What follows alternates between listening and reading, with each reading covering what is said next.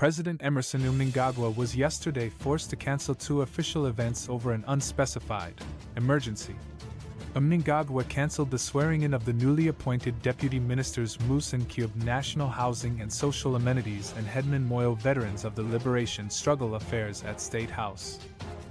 Mnangagwa was also supposed to officiate at the groundbreaking ceremony of West Props Hills Golf Estate in Mablerain, Harare. Speaking at the groundbreaking ceremony, National Housing and Social Amenities Minister Jamu Soda said an emergency had forced Mnangagwa not to attend. "We postponed because of some emergency Mnangagwa had to attend out of town, and we are not sure if he will be able to join us.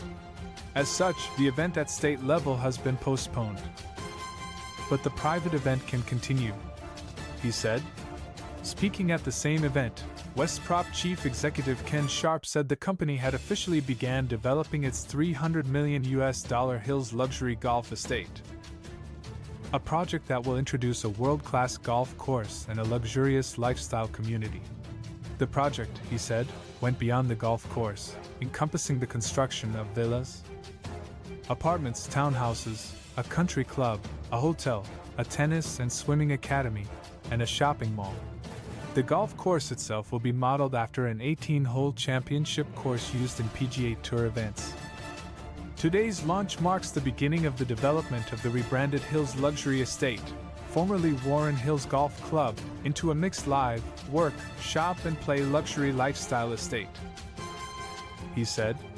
Sharp said the project was a contribution to government's urban renewal initiatives, emphasizing the project's value creation of over $300 million. He expressed confidence that the investment value would increase significantly at completion. The project has a broader goal of transforming Zimbabwe's international image.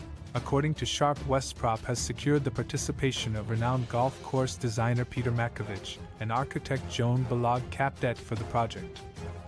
Sharp acknowledged Capdet's design expertise. "He is the man who designed this beautiful estate that we are unveiling today," Sharp said. "He came up with a concept plan. He himself designed the homes." Sharp said Makovich's desire was to create a lasting impression in the design world. He said to me, "I not only design the best golf courses in Africa and have won the most awards for the best golf courses, but I also am a man of the soil of Zimbabwe," Sharp said. The Hills Luxury Golf Estate joins West Prop's portfolio of ongoing and completed projects, including Millennium Heights, Pakugura Residential Estate, Pomona City, the Mall of Zimbabwe and Millennium Heights Office Park.